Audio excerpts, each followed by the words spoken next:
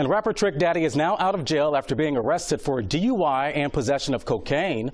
According to the Miami Herald, police arrested Maurice Young early Saturday morning near Southwest 128th Avenue and 42nd Street. They first received reports of a driver hitting signs and running red lights. Officers say when they approached the driver's side of the car, they found Trick Daddy asleep at the wheel. His arrest report reveals officers found the rapper slurring his words and his eyes were bloodshot. His breath also smelled like alcohol. Police say they also found cocaine stashed inside his car. He has since posted a $6,000 bond.